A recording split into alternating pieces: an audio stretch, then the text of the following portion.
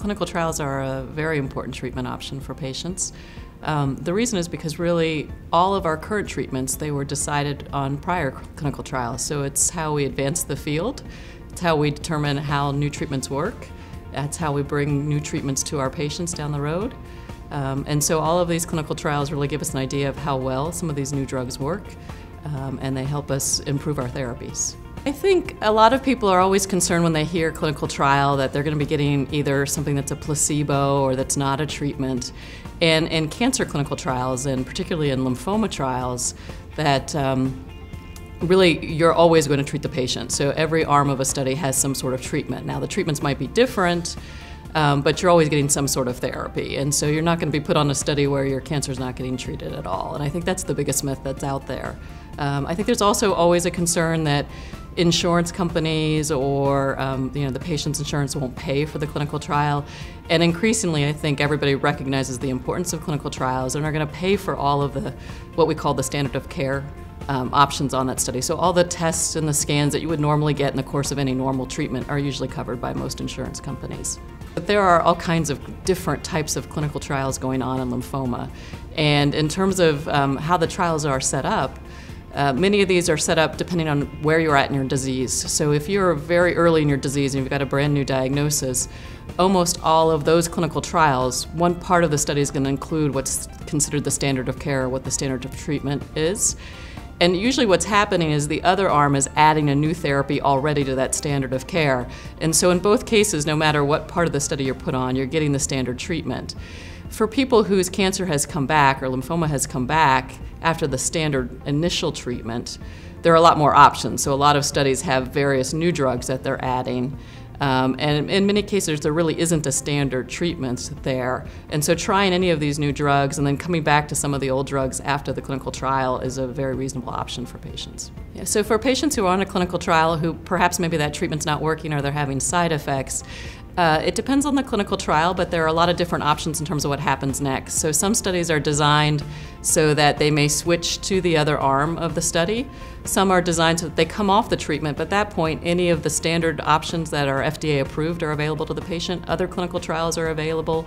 And at many institutions, there are usually 3 or 4 clinical trials actually running at the same time. So many patients can actually come off of a study because they're having a side effect or it's not working and find another study with a very active new agent as well. So I think there are a lot of options out there for clinical trials.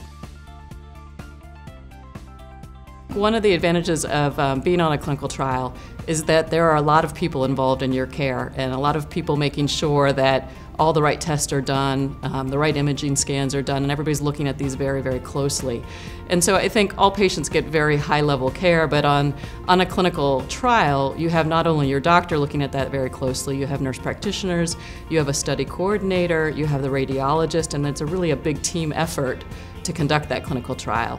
So you absolutely get very high-level care on a clinical study. There's a lot of sort of different things to consider. One of the things is just where is the clinical trial located? You know, where are you in relation to that city? And many clinical trials initially, especially in the first month or 2 of treatment, have very frequent visits. They're checking drug levels, or they are sort of monitoring other labs for additional toxicities that they want to make sure aren't happening. And so you may be coming back and forth a little more frequently than you would in the course of a standard sort of off-study treatment. So you want to make sure you can get back and forth to that place very easily. I think the other things to think about is, again, there are so many different options for clinical trials, is to really just sort of ask your physician, well, what are the different things out there? Which ones would you lean to? There are different clinical trials for different stages of the disease, and so really kind of thinking about what that option is, what other ones are available if that one's not working, I think are important for patients as well.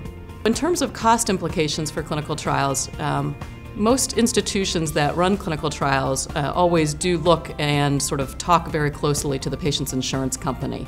There are some insurance companies that may have clauses that they don't approve certain types of clinical trials, and so you want to make sure you're aware of that before a patient enrolls. But at all of the institutions that conduct them, we check that very closely so that the patient and the insurance company won't have any surprises when those clinical trial bills are coming in.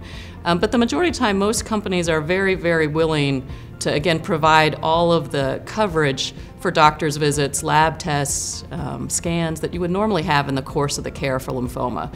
And so I would say the majority of the time there really aren't a lot of implications financially for the patient, but it's always important that the institution checks that out as the patient's enrolling on the study. I think one of the most exciting things about clinical trials right now is really some of the new innovative drugs that are being developed through studies. And many of these studies are looking at oral, non-toxic type of drugs that patients can take for many years at a time that keep their disease under control. So I think that's one of the most important things, especially if you have a recurrent lymphoma that's come back, is to start looking for some of those options. And that's really, I think, the wave of the future for clinical trials. One of the important things to know is the Lymphoma Research Foundation does have a clinical trials locating type service. Well, they'll actually take your specific type of lymphoma and your situation, do a clinicaltrials.gov search for you, and help you navigate what clinical trials are available in your area that you can then take back and talk to your physician about.